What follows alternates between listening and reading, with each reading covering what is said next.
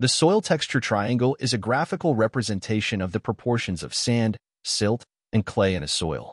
It is a valuable tool in soil science for classifying and identifying different soil types based on their particle size distribution. The triangle is used to determine the soil texture based on the percentages of sand, silt, and clay in a soil sample. Here are the key features of the soil texture triangle. Apexes. The triangle has three apexes, each representing one of the three soil particle types: sand, silt, and clay. Axis.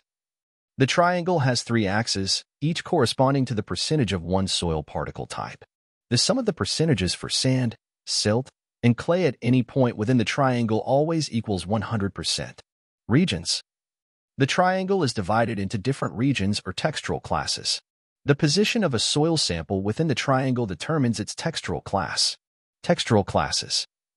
The major textural classes include sandy soils, predominantly sand; loamy soils, balanced mix of sand, silt, and clay; clayey soils, predominantly clay; siltous soils, predominantly silt. Intermediate classes.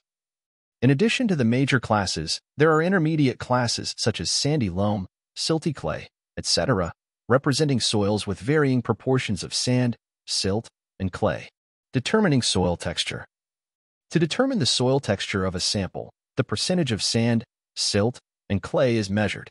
A vertical line is drawn from each percentage value on the respective axis to the base of the triangle. The point where the lines intersect within the triangle indicates the soil texture. The soil texture triangle is a practical tool for soil scientists, agronomists, and farmers to understand and classify different soils. It provides insights into soil water-holding capacity, drainage, aeration, and nutrient retention, all of which are crucial factors in agricultural and environmental management. Soil textural information is often used in conjunction with other soil properties to make informed decisions about crop selection, irrigation, and soil amendments.